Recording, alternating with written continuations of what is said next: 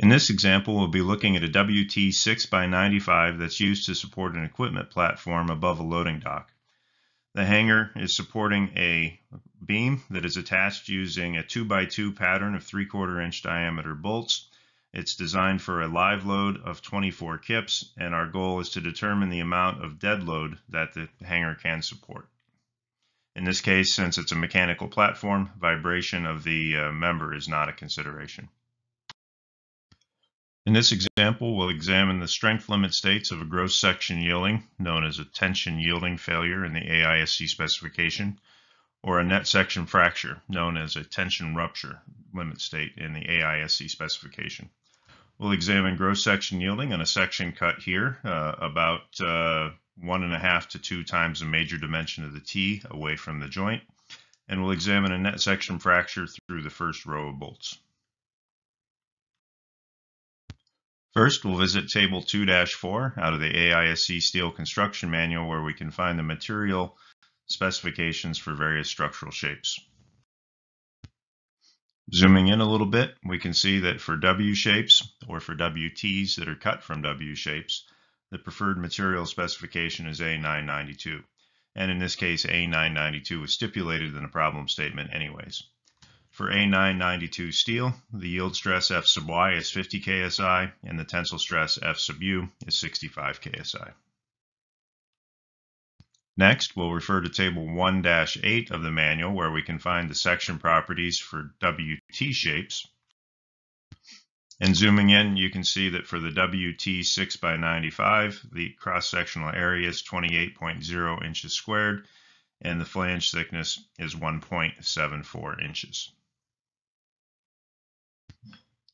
Looking at the limit state of gross section yielding first, the nominal strength P sub n is taken as F sub y times A sub g, the yield stress in the material times the gross area of the section.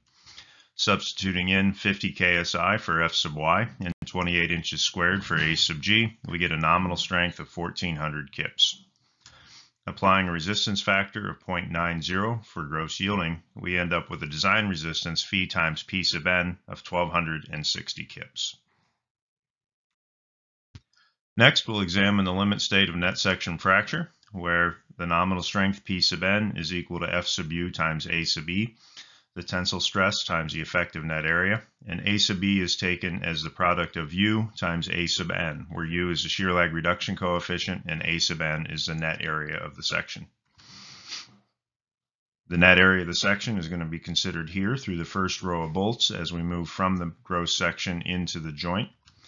And when we calculate the net area, we take the gross area of the section and subtract out the area of the holes on that section that are made to accommodate the bolts. The area of the holes is taken as the sum of the effective diameters of the bolt holes times the flange thickness.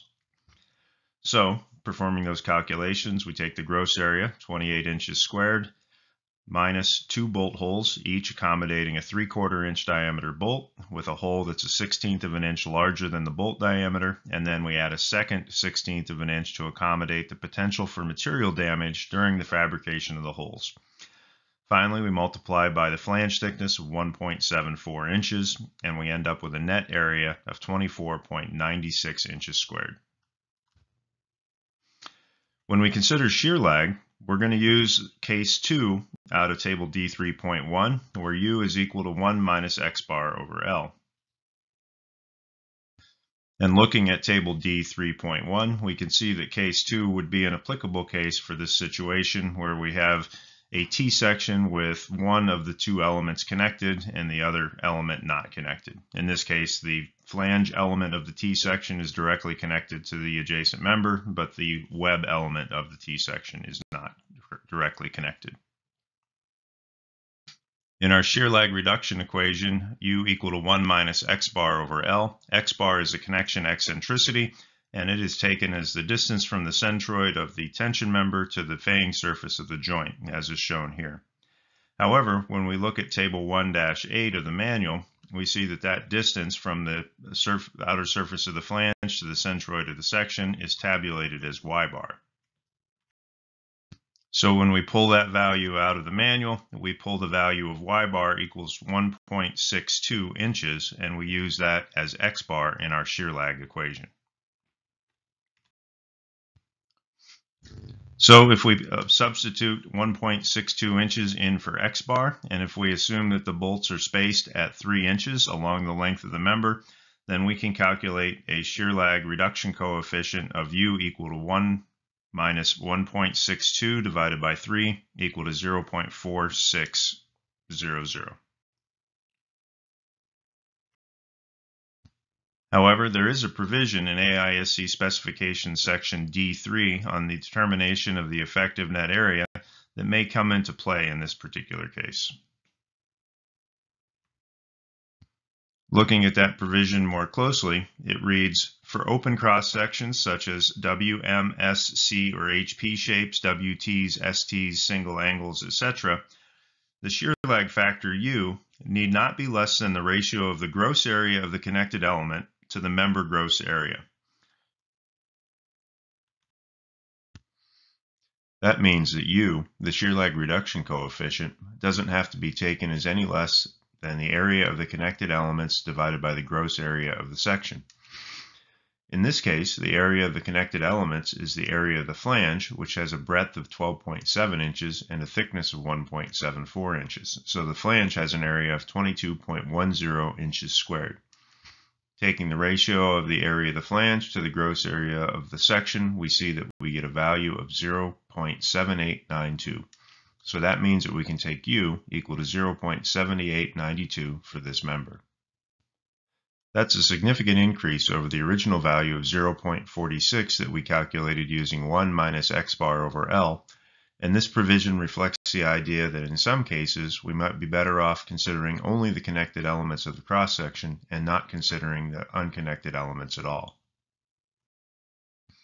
To help make that point, consider the cross-section of the WT6x95 shown here. With the net area A sub n equal to 24.96 inches squared, and with U equal to 0.46, the effective net area A sub E is 11.48 inches squared. Now consider a simple bar with the same dimensions as the flange of the WT6x95.